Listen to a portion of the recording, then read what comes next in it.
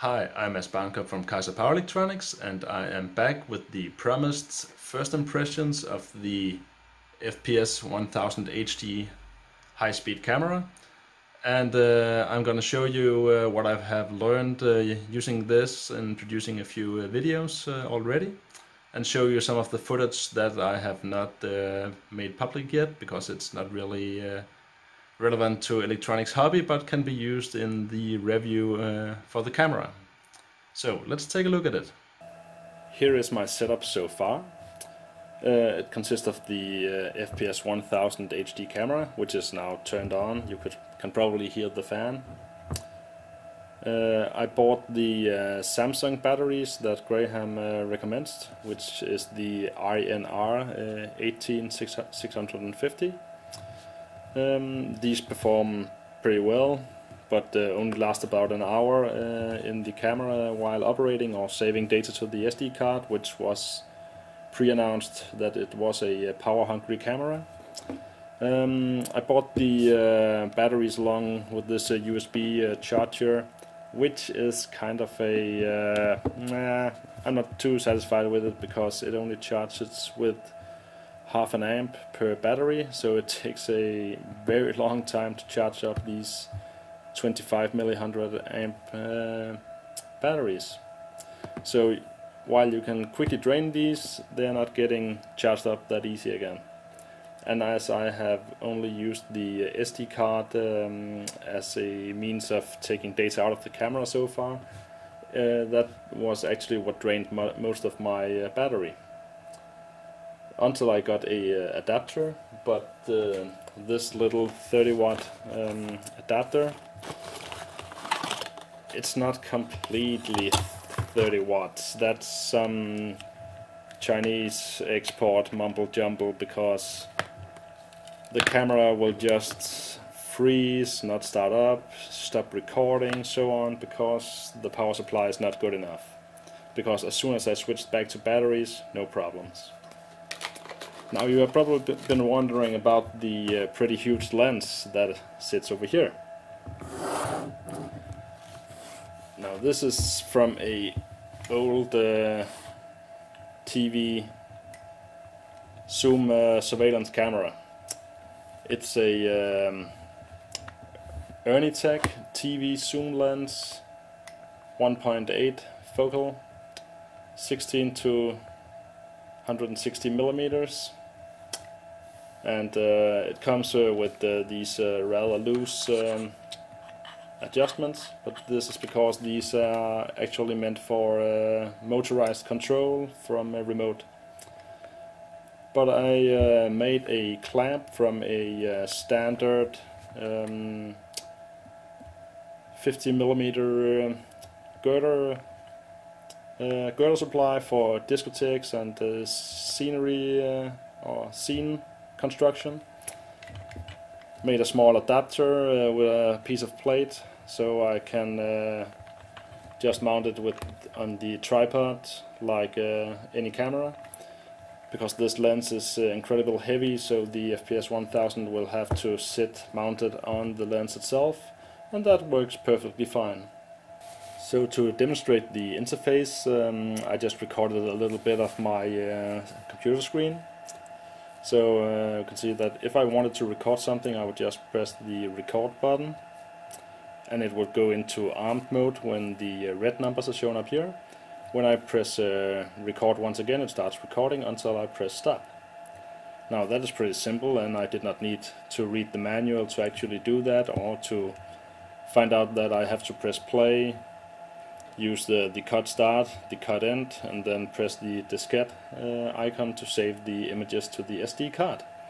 That all made pretty good sense, and there is a seeker bar down here at the bottom, and also here there is not much magic in that you could push the image and to stop it, but you can also scroll down here. But what I did find a little weird was that this was incredibly hard to find the part that you wanted, because it's usually in a few couple of frames that you have your epicenter. So when you quickly scroll maybe 2000 frames down here, it's hard to find the right time, because it takes a long time to save all this data, and much of the data that you record will never get used. So then I did actually read the manual. Of course I never do that first. And then I found out that you can just slide on the screen to easily select the frame that you want to see, and you can also start playing or go backwards. So that is practically how this camera works, and the whole interface that is to it. If I want to delete what I have recorded, which is necessary because a camera like this works by simply dumping the raw image sensor data down into the buffer. So if I start to record at the same memory space once again, I will just overwrite the existing data with new data, but it will get mixed up in some weird bastard mix that when you think you have made a really nice recording, you try to replay it and it's just brown and bronze, yellow, weird figures, and you just think, oh my damn, I forgot to reset the memory again. And to reset the memory, you simply just arm the camera, hold down the power button, press the record button, and it overrides the whole frame buffer with white pictures. So that is the how you operate the camera. Okay, there's one more thing. If you want to change the resolution, you press the resolution, it starts blinking, and then you just press somewhere on the display, and you can see that it changes. So it's 640 pixels over here and 1280 pixels here, and nothing happens over here. Okay, here it also changes the 1280. But this is all invisible, there's no pointers as to where you set what, you just have to look at the numbers when you click. And then when you press turns yellow, readjust the camera. And this is also why you can't really record at different resolutions, or you can record at different resolutions, but you would have to remember the exact number of frames when you're going to save them out, because you will have to set up the camera once again to the correct resolution that you recorded in, because this is just a pointer down in the buffer. It's not like it saves images in that particular size. This resolution is used when you're saving out the files, but also when you record it. So this is allocation of the memory when you record, but it's also allocation of where to read the memory when you save the images. So this have to be exactly the same for what you record and what you save, because if I say I record something in 640, or we can actually see it now, we can see it's just something that flips around. I change the resolution. Now we try to replay, and we can see that the image is now 8 times on the screen. And this is basically what happens when you adjust the resolution. You simply changed where in the frame buffer the camera looks for the complete image information according to the selected resolution. The camera comes with a piece of software on the SD card, which is this PC control program. And it does exactly what the camera can do itself. You have play, record, stop, cut, start, cut, end, save the images, and erase memory. Except that save the images here should be able to save them by the USB 3 cable and not to the SD card, which is rather slow. So if we just try to record something here, like if I put my fingers in front of here, like that, and we try to replay that. Let's see here, there it is. Here my fingers come moving into the picture. Okay, it's a little dark, but I actually have 2 LED flashlights lighting this piece of my desktop up. But if I wanted to save this now, if say we want it from here, cut start to here, cut end, and save that. Oh, it actually pops up here. Nice.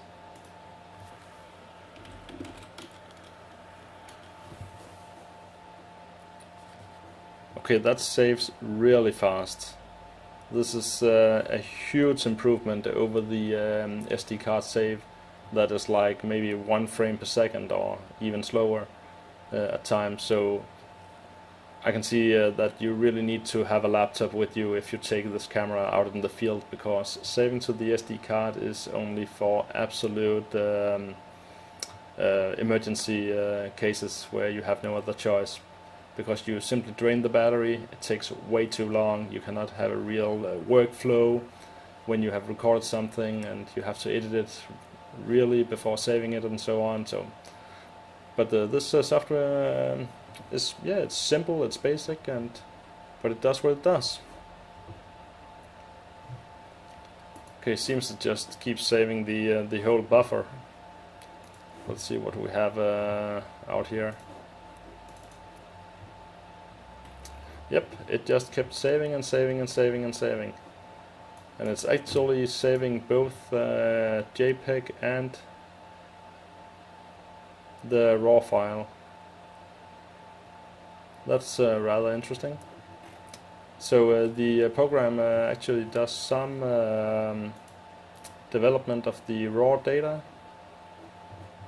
That could save a few steps, but naturally you would like to process your raw pictures in something like Lightroom to adjust lighting and remove noise and so on, which we can take a look at now. So once all the raw pictures are imported into Lightroom, we can see that the first picture here is rather dark. But one thing that I do like about Lightroom is how that the previews are not processed ahead. It's first made when you actually view a picture, and that gives a unique opportunity to see the raw data really fast. If I just press right arrow to scroll to the next picture and hold it down, it looks like this. And here we can easily see the raw data, because if I stop it, we can see that the scene is incredibly dark. But this way, where I do not let it render the preview picture, I can actually use this as a very fine method of finding out exactly what is going on in the scene in the raw data. So if I want to use something from here, and then say that we want to use this range of pictures, there is the feature called Auto Sync in Lightroom, so I can actually change all the properties and set up lighting and remove noise and so on for the 251 selected images that I just took. So if we go into a developer, I can do the same for removing noise, or I can play around with the highlights, shadow, whites and so on. The exposure, if we thought, okay, now need a little more light, and there it's done for all the pictures. I would like to end this video about the first impressions with the first video that I recorded with the camera, which was me blowing out a candle, or at least me failing to blow out a candle. This is filmed at 720p at 1000 frames per second. And it turned out pretty well. I just took the camera out of the box, put in the batteries and recorded this, and yeah, that's how easy the camera is to use. A couple of days later I recorded another video, which is 6 LED strips that I wanted to use for lighting for high-speed photography. But these are only around 40 watt in total, and there's only 3 things that you need for high-speed filming, and that is light, light and more light. So I need somewhere around 1 kilowatt of LED to have any serious scene lighting. But what we can actually see here, the light dimming up and down, this is recorded at 640 times 180 pixels at 8000 frames per second. And it's actually the 100 Hertz ripple in the power supply that we can see here, which I calculated according to the frame rate and when the light was dimming. So that turned out to be that, because I was at first thinking that it could be the switching frequency of the inverter, but no, it's not that. The last video I would like to show is how we made the adapter for the large zoom lens. This is recorded at 640 times 480 pixels at 4000 frames per second. It's a piece of 20mm aluminum in the lathe, getting roughed on the outside.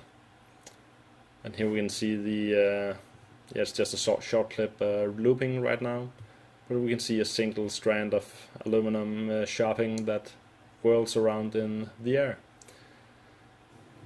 So overall conclusion so far is that the camera is unforgiving to work with, that it is a semi-professional piece as it deals with the raw data in a buffer, and that nothing is given to you, that you have to know how to work with raw data in order to make it into something useful. But overall, I'm really looking forward to use this for some capacitor bank explosions. I have a few good ideas and a wide range of tests of some miniature circuit breakers. So stay tuned.